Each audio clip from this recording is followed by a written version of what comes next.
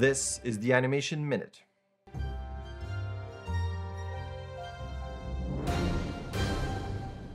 First up, we have Agora Studio that just launched a new platform called Agora.Community. It's there to provide educational content and personalized reviews as well. And I'm happy to say that I'm also featured there, and I'll be providing material and in the future reviews for that platform as well. You can go in there and check out the assets that they have and the current reviewers which are part of the Agora community. All the public reviews will be added to the review library, which is accessible to all for free. So go and check it out. It's really, really cool.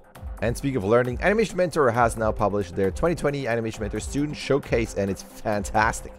Job alert, as it says here, Tangent Animation is still hiring for all kinds of positions, including animators. The Coalition is also looking for an animator, specifically a lead cinematic animator. That's right, pixel art, we gotta show you, but Narita boy has always fantastic art. Look at this, I love it, so good. And speaking of pixel art, here's a really cool short tutorial about animating impacts. Combining pixel art with more personal animation, here is, I'm going to scrub forward, here's a personal thing where you can see Metal Gear Solid, and then someone who reimagined it as a 2D clip. And if you're watching it, you're going to hear the Running Man score. Nice touch there.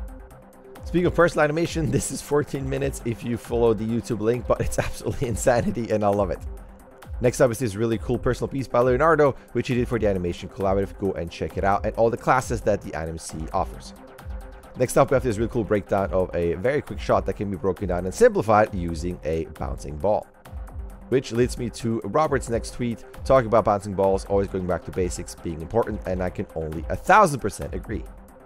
Very awesome display of Turbo. Turbo is a rig. This is his first quote-unquote commercial. It's really nicely done. Check it out. Come on. So cool.